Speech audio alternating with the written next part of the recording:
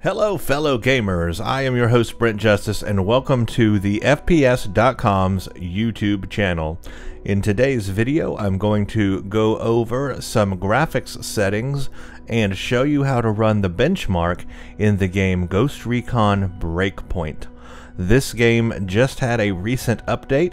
It has had Title Update 2.0.0, which has added Vulkan API support in the game. This is brand new. It now supports both the DirectX 11 and the Vulkan API. We have a full written performance review on our website at thefpsreview.com that goes over DirectX 11 versus Vulkan performance in this game. It fully covers the performance of both APIs on 11 video cards, even including performance comparison on AMD's Fidelity FX, which is supported in this game. Please check out that full review to see the performance differences that the new API makes in this game. But today I'm going to show you how to run the benchmark. This video will go hand in hand with the review itself. First, this is the main screen you come to when you start the game, so you press spacebar to continue and will be dropped into the main menu once it loads up here. We're doing this real time, so you see everything and how it's all done. The first thing you'll want to click is Options, and then you want to click Settings. From here, you want to go to this tab right here, which looks like a little display. This is your graphics settings, basically. Now, this is a little confusing when you're at this menu. You can change your game settings here, like your resolution and all your graphics settings. However, these settings won't affect the benchmark settings. These settings affect the actual game settings in the game that you would play. So this is where you would change your resolution and graphics settings if you want to play the game. But if you want to run the benchmark, what you actually do first, before even changing these settings, is go ahead and click on Run Benchmark. Yes, it's a little confusing. You would think that clicking this means the benchmark is going to run when you click this. It's actually not. What it's going to do is load another menu. It's basically loading into the benchmark application within the game, so it's a menu within a menu. It's a little confusing because it says Run Benchmark, but as you can see, now we're in the benchmark system and you see the exact same graphics settings options that you saw before. This is where you change the graphics options for the benchmark if you want to run it, and it will tell you which API you are in. As you can see, we are in the Vulkan API, benchmark Vulkan. If you're in DirectX 11, it will say benchmark DX11. That way you know which API you're in when you're running the benchmark. Now from here are your basic settings. You have the window mode, full screen, or window mode. The resolution, obviously, that's going to be very important. It's going to determine your performance, how the game looks, and so forth. When you set the resolution, you do not need to restart the game. You can set the resolution and then run the benchmark and be okay with that. But if you're going to change any of the graphics settings here below, these are the ones that you will want to restart the entire game before you run the benchmark again, because those do need a game restart. So first thing we come to is VSync. If you're doing benchmarking, you obviously want to keep VSync turned off. Also make sure VSync is turned off or set on application settings in your driver settings, because if VSync is forced on there, well, then you're going to be locked at 60 FPS. Refresh rate, obviously set that to your display, your native display refresh rate. Resolution scaling, this lets you actually increase the game's rendering resolution beyond 100%. 100% is the resolution that's being displayed here in resolution. Just be careful with this setting. This eats up video RAM capacity and of course will degrade performance. It'll look a lot better, but it will eat up performance and VRAM very quickly. But the option is there, so that's quite nice. We do have an HDR option in the game, so if your monitor supports high dynamic resolution, you can turn HDR on and have that. And also FreeSync. If you have FreeSync support, this game does support FreeSync 2 and FreeSync 2 HDR. So all that's there. If your monitor supports it, just set that accordingly. Temporal injection, that's going to improve your anti-aliasing quality, so you can leave that on. It's a really performance free option, so you can leave that on. And of course, anti-aliasing itself, to get anti-aliasing, you can just leave that on. It's all a shader based post-processing method, and it's very fast, and it does not cost a lot of performance, but it does make the game look better. You do have a frame lock. You can limit the frame rate in the game. I mean, if you're actually, you know, playing the game, that might be important to you, but for a benchmark, you want to keep that off. And also the background frame lock, you want to keep that off as well. But it's interesting, you can change both the foreground and background frame lock in the game. The next interesting thing we want to come to is sharpening. This game supports AMD's Fidelity FX sharpening. You can turn that on, leave it on, or turn it off. This will improve the texture quality in the game, and especially when TXAA, or the shader-based AA method that this game uses, is being used, this improves the texture quality with that enabled. And it's a performance-free cost. We tested the performance of this in our full article, so you can read it to see what that is. So you can just leave this option on and enjoy the better image quality. But if you're running a benchmark like we are here, you can turn it off or on and see how that affects your performance. You can change the intensity of the sharpening, which is very nice. And now we come to the actual graphics settings that will really affect your performance and how much video RAM that the game uses. Now, there are individual settings for each option. You've got ambient occlusion, level of detail, texture quality, screen space shadows, terrain quality, all these things, all the way down here to the very bottom: fog, background blur, volumetric fog, long range shadows. Now you can change these individually and like open up each thing and then select, okay, I want the, you know, highest setting here, and then I want this on, and then I want the highest setting here. You know, you can go through and do that manually. But what I suggest doing, and what's the easiest, and especially if you're benchmarking so that other people can replicate your settings, you want to use the preset options. And when you click the preset options, you will see that there is ultimate, which is the highest settings, then there's ultra, then very high, and then high, then medium, and then low. So if we set ultimate, for example, that's what I'm in now, it changes everything to the highest values. I know the menu's a little jittery when you scroll it here. I don't know why it does that. It's a little weird. Ultimate, ultimate, ultimate. This setting is very high. That's the highest setting it supports. So you go through and, you know, you can double check that everything's at the high, but you see that very high is the highest that setting has anyway. So basically at ultimate, everything's maxed out. That's a maxed out setting. And if you change, let's say, to high, then it's going to change to high settings, and it will change things. Even like your anisotropic filtering will lower that to 4x instead of 16x, and set things accordingly. And of course, if you go, you know, to low, you're going to have low settings all the way across the board. The preset affects everything.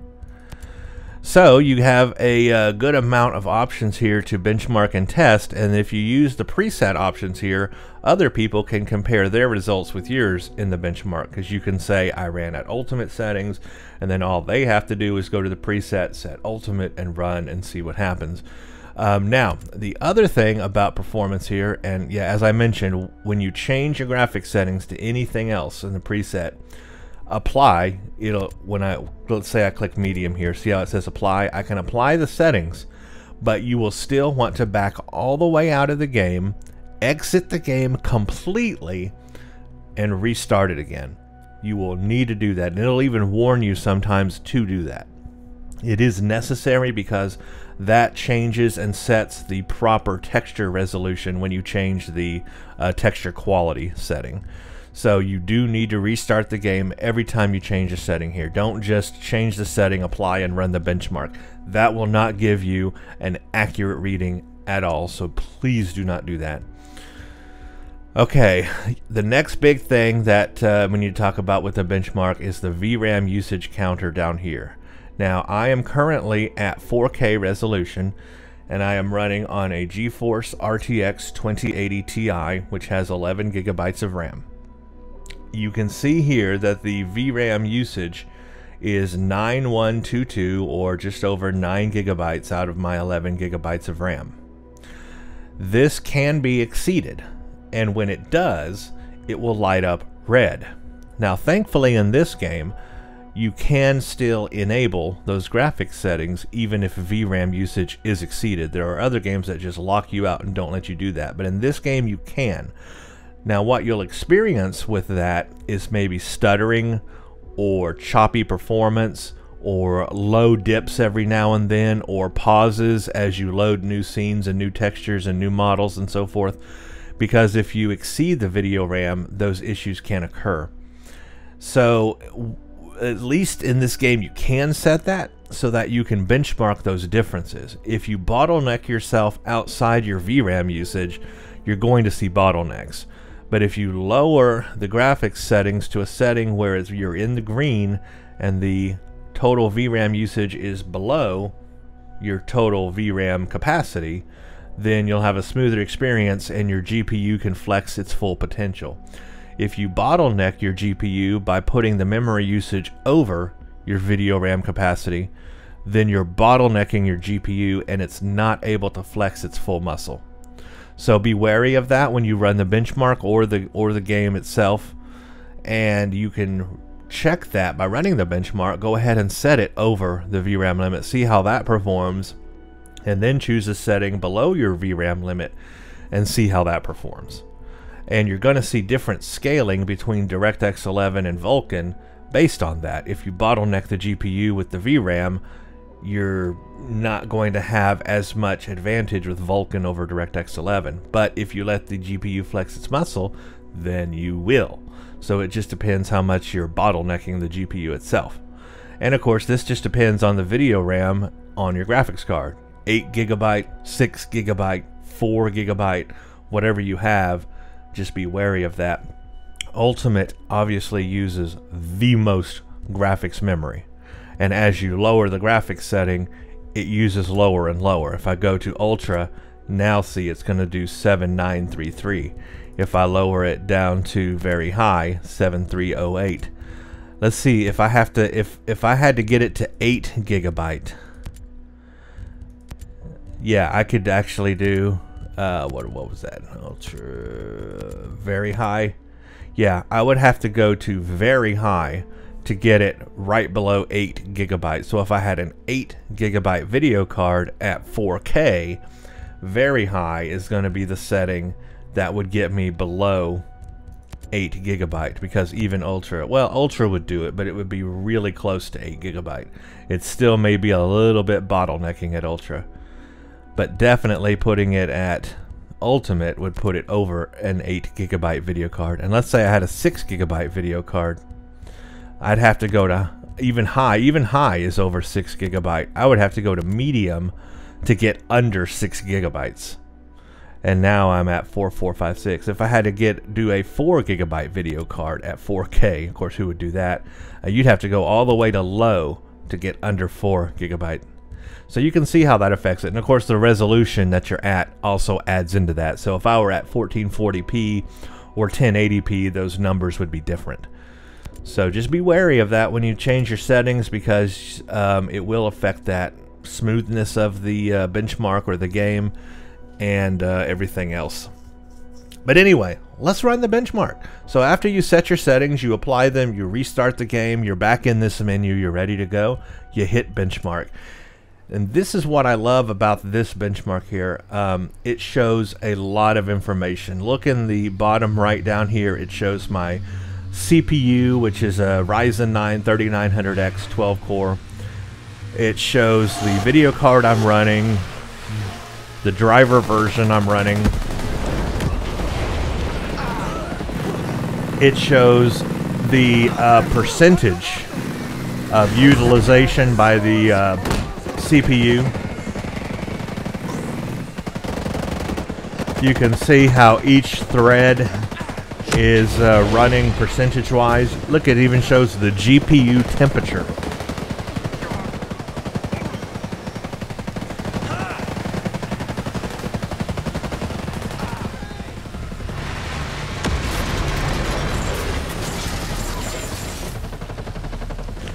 Now my performance is a little low here because I am also screen recording this at 60 FPS at the same time I'm trying to run this benchmark. So my performance here is a lot lower. I tested this before doing this video, and I was getting much closer to 60 FPS out of this video card at this setting, at this resolution. So the performance you're seeing now is simply because I have screen recording software recording 4K resolution at 60 FPS while at the same time it's running the benchmark. But you can see all the information it displays, shows your GPU percentage, CPU percentage that it's running at, the FPS. It'll show you the max FPS and the lowest FPS there, and I just really love that it shows the GPU temperature and the CPU percentages for each thread while you're running this, so you can really see what's going on live in the benchmark. And as you can see, we've gone through 2 different scenes in the benchmark. Did the first scene, which was pretty had a big battle there. The second one was through a foggy forest kind of thing, and now we're in this snowy environment. This is the last scene of the benchmark, and we'll come to the end here. Yeah, my performance really tanked with the recording software turned on. That my 46 right now, I was at an easy 60 FPS right here at this scene. So yeah, that recording software really dropped performance.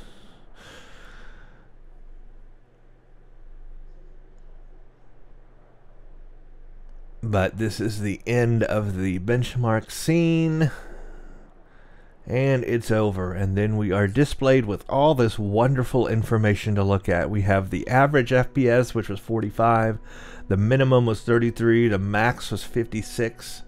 CPU utilization average was 13%. It shows the minimum, the maximum. The GPU utilization shows the game version, the platform, CPU, RAM, GPU, VRAM, video driver, all that information right there. It gives you an overall grade letter rating. Right now it says my total score is B. I'm in the green, I'm okay, but it can get worse.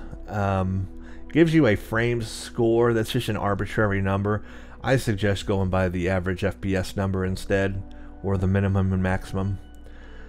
But that's it. That's how you run the benchmark.